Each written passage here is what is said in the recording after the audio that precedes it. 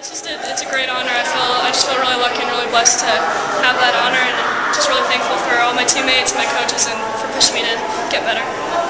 Talk a little bit about your time at Snow Canyon. I mean, how was it? It was really fun there. I just love my team so much. Like we're best friends off the court as well as on the court, and our coaches are amazing, and we're more of a family than we are a team.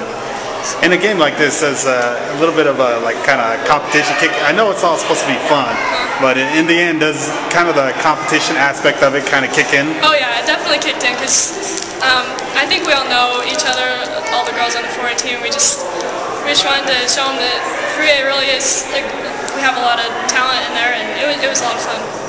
Talk about playing with your teammate and also Tara Shipp. It seems that you really developed a relationship with those two players. Yeah, me and Megan are really close, and then Tara and I played on the same club team up in Salt Lake. So all of us girls from Region 9 are pretty close. Like on the court, we're super competitive. Off the court, we're all pretty good friends.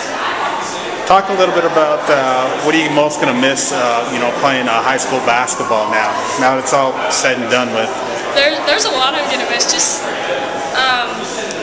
the whole atmosphere of it, and just having like all your closest friends there, just watching you play, and it's just there's going to be nothing like high school.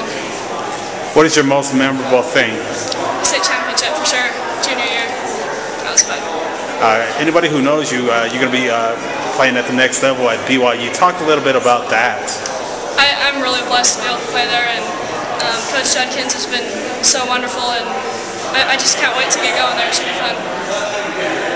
What's your connection with the team already? I know there's a lot of Utah high school girls already playing with them. Have you got a chance to, really connect with any of them at all? Yeah, I've been on lots of visits up there, and so I've been able to connect with them a little bit, and they're all just really nice girls. And then some of them I played with on my club team before they went there, and so I have pretty good relationships with most of them. What's your expectation going forward at the next level?